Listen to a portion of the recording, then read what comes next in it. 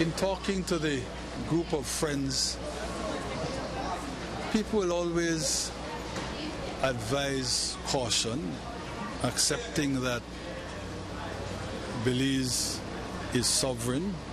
over her territory, but people will always say, if you're going to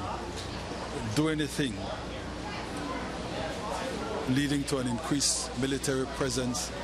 in the border areas, as a matter of good sense and as a matter of comity, you let your neighbors know that this is happening so that there can be no misunderstanding. But I don't know of any friendly country that has ever come close to saying to us, you absolutely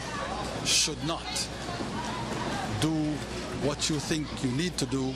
with respect to your security.